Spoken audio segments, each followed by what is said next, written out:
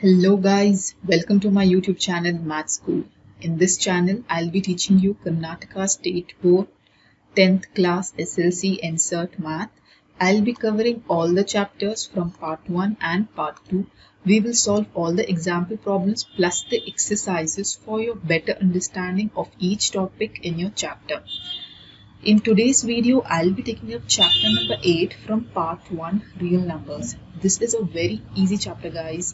From this chapter, you can score around 2 to 4 marks in your exams. So let us now start with the chapter real numbers. Before going into topics present in your textbook, let us first learn what a real number is and the different categories of numbers. This you have already studied in your previous classes. Let me give you a brief explanation of real numbers. To begin with, what is a real number? Any number that can be represented on a number line is called as a real number. In your previous classes, you must have also learned how to draw a number line. Let me show you again here guys. So number line is drawn like this with 0 in between, and on the right hand side of 0 you have all the positive numbers 2, 3, 4 extending up to infinity, and on the left hand side you have the negative numbers like -1, -2, -3, -4 again moving up to -infinity.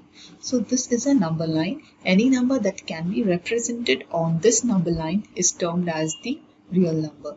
Now let us see the different categories of numbers. To begin with, first we have the natural numbers denoted by capital N. See, these are the numbers which start with 1, 2, 3, all the positive numbers extending up to infinity. Again, the next category is the whole numbers denoted by capital W. These are the numbers which include a 0 along with the natural numbers. The next one is integers. Integers is denoted by capital Z, and these are the numbers which include both positive numbers, negative numbers along with 0 in between. So these kind are the integers. So the next category is the rational numbers denoted by capital Q. Now let us see what a rational number is. Any number that can be written in P by Q form where Q is not equal to 0, that is the denominator, and P and Q are integers. So basically these are fractions which can be represented in P by Q form. The Q should not be equal to 0 guys, and P and Q are integers. Integers in the sense they can be either positive numbers or the negative numbers. Okay. So for example, you can see all these fractions like 1 by 2, -25 by 1, all this can be represented on a number line. Hence, such kind of numbers that can be converted from a decimal to fraction or fraction to decimal, and such kind of numbers are nothing but the rational numbers. The next category is irrational numbers. These are the numbers which cannot be written in P by Q form. Okay, for example, see √2, √3 or pi. Guys, you must already know what is the value of pi. Pi is nothing but 3.1415926, and it goes on. This value keeps going on as you divide. So basically such kind of numbers cannot be written in P by Q form because you don't know, even if you convert this decimal number to fraction, you won't know like how many zeros to be added in the denominator. Like if you write 15492 and you shift this point here, you don't know like how many zeros you have to add in the denominator because this number keeps on recurring, or it is a non-terminating number. Therefore, they cannot be written in P by Q form. Such kinds of number are called as the irrational numbers. Similarly, we have √2, √3. Okay. So now the real numbers can be categorized in two categories, that is rational numbers and irrational numbers. And in the diagrammatic form also you can see the real numbers are divided into two forms, that is rational numbers and irrational numbers. Now irrational numbers will include all the natural numbers, whole numbers and integers. Okay, so this is just a diagrammatic representation of different categories of real numbers. Now these are the topics given in your textbook in the chapter real numbers. The first topic is Euclid's division algorithm. Using this algorithm, we will be finding HCF of two given integers. The second topic is fundamental theorem of arithmetic. Again, here we will be determining the HCF and LCM, and also there is a formula to learn and use here. The third topic is irrational numbers. Here we will be proving whether a number is irrational or not. And the fourth topic is rational numbers and their decimal expansion. Here we will be converting a rational number into the decimal expansion. This chapter is really easy, guys, and I'm sure you can learn this chapter within 1 or 2 hours if you sit and concentrate on the topics. So let us start with the first topic, Euclid's division algorithm. So before coming to learning about Euclid's division algorithm, we have to learn about Euclid's division lemma. So you guys must be wondering, what does this word lemma means? Guys, it is nothing but it's just a proven statement used to prove another statement. In this case, we will be using this Euclid's division lemma in Euclid's division algorithm. So let us see what does this Euclid's division lemma says. Okay, it says given two positive integers a and b, there exists a unique integer q and r satisfying the equation a is equals to b into q plus r, where r lies between 0 and b. To understand this, let us see a basic division first. Okay, so let us divide 7 by 2. So 2 3s are, if you divide 2 3s are 6, and you get 1 as the remainder, right? What do you say to 7? 7 is nothing but our dividend, right? And 2 is our divisor. 3 is our quotient. And 1 will be our remainder, right? Okay, writing these quotient, dividend and divisor and the remainder in an equation form, we get this lemma A is equal to B into Q plus R. So let us write dividend is equal to divisor into quotient plus the remainder. Okay. So what is the dividend? 7 is equals to divisor is 2 into quotient was 3 and plus the remainder was 1. Okay. So converting this into variable form, if we consider dividend as A and the divisor as B, so a quotient will be Q and the remainder will be represented as R. Okay, so this is nothing but a Euclid's division lemma. Writing the division in a different format will give you the Euclid's division lemma. Okay, so this is how we prove this lemma, right? Now the remainder R will lie between, will be less than or equal to 0 and less than divisor, that is nothing but B. Okay, so you must have understood what Euclid's division lemma is. Now we will use this lemma in our Euclid's division algorithm. Now coming to Euclid's division algorithm is nothing but the steps involved to solve a problem. Now we will be using Euclid's division lemma to find the HCF of two positive integers a and b. And the steps followed in this algorithm are: always consider a should be greater than b in the given two integers a and B. Then apply the Euclid's division lemma to A and B. We get A is equal to B into Q plus R.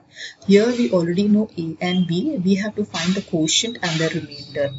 After the division, the second step is, if R is equal to 0, then the HCF is the divisor B.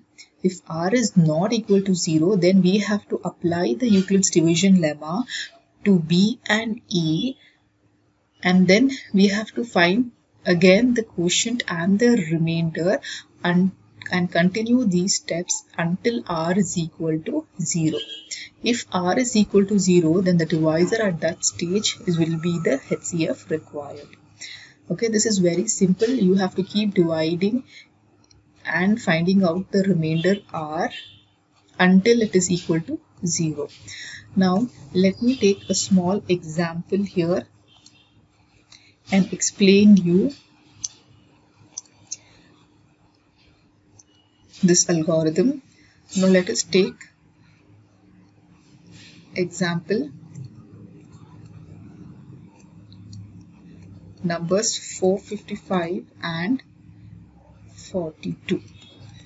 Now, here in the given steps, first we have to take A as A greater than B. So we will take A equal to 455 and B is equal to 42.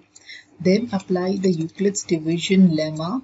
So Euclid's division lemma is A is equal to B into Q plus R. Here we already know A and B value. We will divide and find out the Q and R value. So by dividing 455 by 42, we can take 10 times.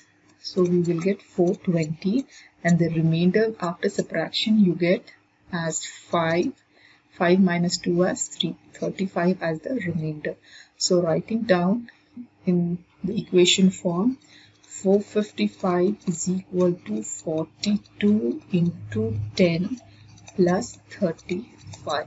Since the remainder 35 is not equal to 0, we will reapply the Euclid's division lemma to 42 and the remainder 35 by taking as our new A and B. So dividing 42 by 35, if you take one time, you get 35. By subtracting, the remainder you get is 7. So writing in the equation form, 42 is equal to 35 into 1 plus the remainder was 7. So again the remainder 7 is not equal to 0. Reapplying the Euclid's division lemma and taking our present B and R as A and B and dividing 35 divided by 7, 7 5s are 35, and then now the remainder becomes 0. So writing the equation, 35 is equal to 7 into 5 plus 0. At this stage, when the remainder R is equal to 0, we have to consider the present divisor 7 as the HCF. Therefore, the HCF of 455 and 42 is 7. Okay, this is how you determine the HCF of given two positive integers using Euclid's division algorithm. Now let us solve the example problems in this topic. Okay guys, let us solve the example problem from this topic, Euclid's division algorithm. The question number 1, use Euclid's algorithm to find the HCF of 4052 and 12576. According to this algorithm, we have to always take A as greater than B. So here the values are 12,576 is greater than 4,052. So we will take A value as 12,576 and B as 4,052. Now applying the Euclid's division lemma, we get A is equal to B into Q plus R. Now we already know A and B value. We have to divide and find the Q and R. So let us divide 12,576 by 4052. So we will take 3 times this value since it is 12 here. So by multiplying, 3 2s are 6, 5 3s are 15, then 3 zeros are 0, so carry 1 will come here, 4 3s are 12, and subtracting, 6 minus 6 is 0, 7 minus 5 is 2, 5 minus 1 is 4. The remainder what we get is 420. So writing down here in the equation format, 12,576 is equal to 4052 into 3 plus the remainder was 420. Now we can see that the remainder is not equal to 0. So we will reapply the Euclid's division lemma to 4052 and 420. So dividing 4052 by 420. Here we can't take 10 times as the result will become more than 4052. So let us take 9 times.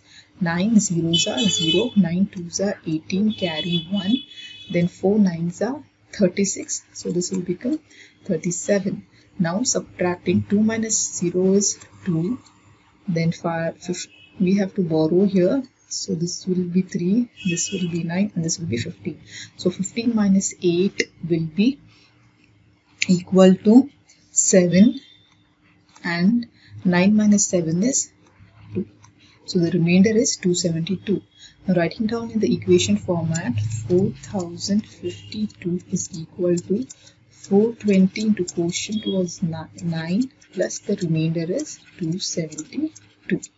So again the remainder is not equal to 0. Again reapply the Euclid's division lemma to 420 and 272 and divide. So 420 is divided by 272. Let us take once. If we take even twice, it will be more than this value, 420. So 272 into once, we will get 272 only. Now we will subtract. So 10 minus 2 is 8. Now 11. So this will become 3. So 11 minus 7 will become 4, and 3 minus 2 is 1. So the remainder is 148. Again writing in the equation form, we get 420 is equal to 272 into 1 plus the remainder is 148. Again the remainder is not equal to 0. So reapply the Euclid's division lemma to 272 and 148. Now dividing again, 272 divided by 148. Again we'll take one time. So 148 if you get here. So this will be 6, and 12 minus 8 is 4, 6 minus 4 is 2, 2 minus 1 is 1. So the result is 124. Now writing in the equation form, we get 272 is equal to 148 into quotient. What we got is 1 plus the remainder is 124. Reapplying the Euclid's division lemma to 148 and 124 and dividing 148 by 124. Again we will take one time. We will get 124 here. So 8 minus 4 is 4, 4 minus 2 is 2. The remainder is 24. Now writing down in the equation form, 148 is equal to 124 into 1 plus the remainder is 24. Again reapplying the Euclid's division lemma to 124 and 24 and dividing them, 124 divided by 24. So let us take 5 times. So you get 120, right? So 4 minus 0 is 4. So this is 0. Again this is 0. The remainder is 4. Again reapply the Euclid's division lemmas. First of all write the equation. 124 is equal to 24 into 5, and the remainder what we got is 4. Since again the remainder is not equal to 0, so reapply the Euclid's division lemma to 24 and 4. Now so let us divide. 24 divided by 4. 4 6 are 24. Remainder is now equal to 0. So writing in the equation form, 24 is equal to 4 into 6 plus 0. At this stage the remainder is 0. So now we will stop the division and the present divisor, that is 4, is equal to the HCF.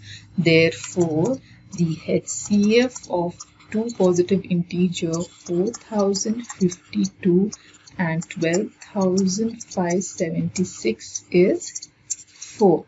So this is our result.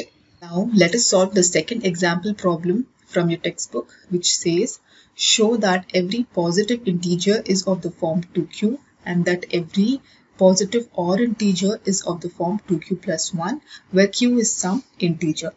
You can notice from the question that it says every positive even integer should be of the form 2q and every positive odd integer should be of the form 2q plus 1. In both the cases, the integer should be positive. Okay, for this, initially let us assume a to be a positive integer. A to be a positive integer. Okay, and let b is equal to 2. We are assuming b is equal to 2 so that we get this 2q form here.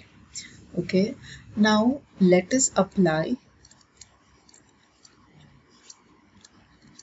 Euclid's division lemma to these a and b value.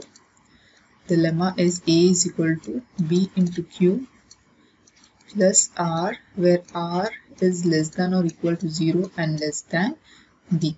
Applying this a and b value to this lemma, we get a is equal to 2q plus r, where r is less than or equal to 0 and less than b, that is nothing but 2. Now substituting these r and r values, the r values can be either r is equal to 0 and r is equal to 1. Now substituting these r values in this equation, we will get a is equal to 2q plus 0, which is a is equal to 2q, and a is equal to 2q plus 1. Now initially, if you have observed, we assume that a to be a positive integer. Now since a is a positive integer, anything equal to a is also a positive integer. So a is equal to 2q is also a positive integer, and a is equal to 2q plus 1 will also be a positive integer. So in both the cases, we will say that 2q and 2q plus 1 are positive integer. Positive integer. Now we have to find whether they are even or odd. Now taking this first case, a is equal to 2q. This is divisible by 2. Hence, a is equal to 2q is an even integer. It is an even integer. Now taking the second case, a is equal to 2q plus 1. This cannot be divisible by, this is not divisible by 2. So hence it is an odd integer. Okay. See, this I can prove also. If you take 2q plus 1 and q is some integer, if you take q is equal to 1, so this will be 2 into q, 2 into 1 is 2 plus 1 will be 3. Again, if you assume q to be 2, so 2 into 2 will be 4 plus 1 will be 5. So you will get all the odd numbers here. Therefore, we can say that 2q plus 1 is an odd integer. Therefore, we can say that a is equal to 2q is a positive, it is a positive even integer, and a is equal to 2q plus 1 is a positive, it is a positive odd integer. Okay guys, I hope so you have understood this. We have proved the question what was asked. So now let us solve the third example problem from your textbook. which says show that any positive odd integer is of the form 4q plus 1 or 4q plus 3 where q is some integer. This problem is very much similar to the previous example problem which we have already solved. So let us see how to solve this problem. So we have to prove that any positive odd integer is of the form 4q plus 1 and 4q plus 3. Therefore, initially let us assume a to be a positive odd integer. A to be a positive odd integer. Okay, and let b is equal to 4 since we have to get this form 4q plus 1 and 4q plus 3. Therefore, we are taking b is equal to 4. Now apply Euclid's division lemma, which says a is equal to b into q plus r, and r is less than or equal to 0 and less than or equal to b. So applying these a and b value in this algorithm, we get a is equal to 4q plus r, and r is less than or equal to 0 and less than b, which is here in this case it is 4. So r can have values from 0, 1, 2 and 3. Now equating all this r value in the equation, in this equation number 1, we get a is equal to 4q, a is equal to 4q plus 1, a is equal to 4q plus 2, and a is equal to 4q plus 3. Initially, if you remember, we have already assumed a to be a positive odd integer. But here we can notice that a is equal to 4q and a is equal to 4q plus 2 are divisible by 2. Okay, these two numbers are divisible by 2.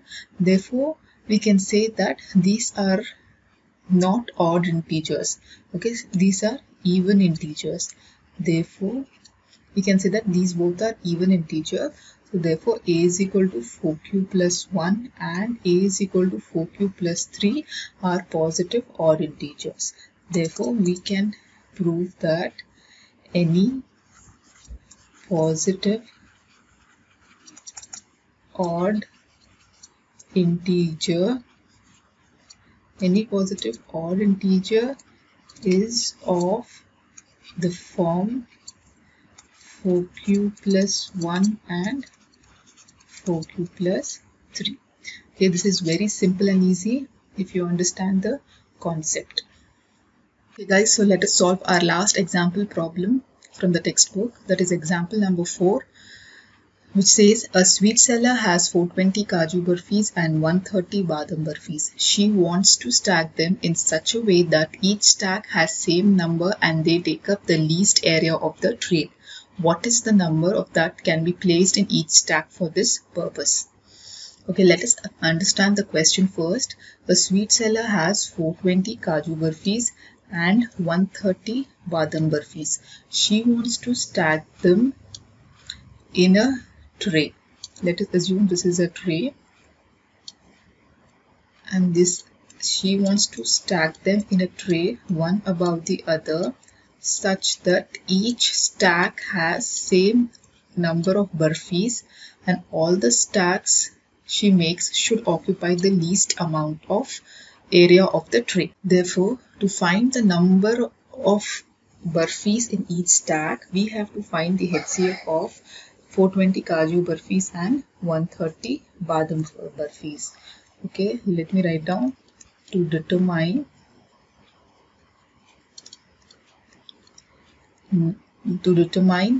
number of burfis in each stack,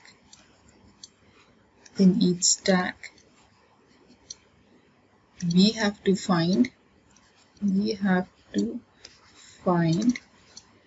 HCF of 420 kaju burfis and 130 badam burfis.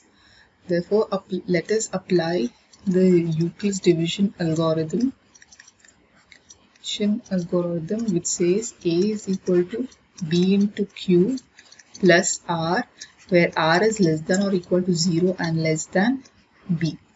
Therefore, since 420 is greater than 130, we will take A is equal to 420 and B is equal to 130. Now dividing A by B, 420 by 130, let us take 3 times. 3 zeros are 0, 3 threes are 9, 3 ones are 3. Now the remainder what we get is 30. Now the remainder is not equal to 0 here. So writing in the equation form, 420 is equal to 130 into 3 plus the remainder is 0. Sorry, the remainder is 30, which is not equal to 0. So reapplying the Euclid's division algorithm to 130 and 30, and 130 is equals to 30. So divide 130 by 30. We will take 4 times. 4 zeros are 0, 4 threes are 12, so 120. After subtraction, you get the result as 10. Therefore, 130 is equal to 30 into 4 plus the remainder is 10, which is again not equal to 0. Applying the Euclid's division algorithm to 30 and 10, we get 30 is equals to 10.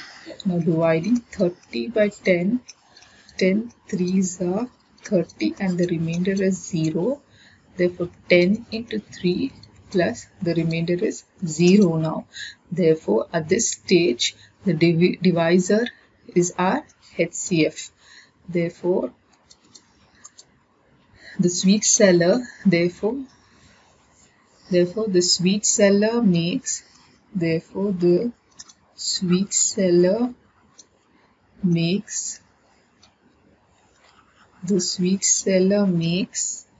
stacks of 10 for both burfies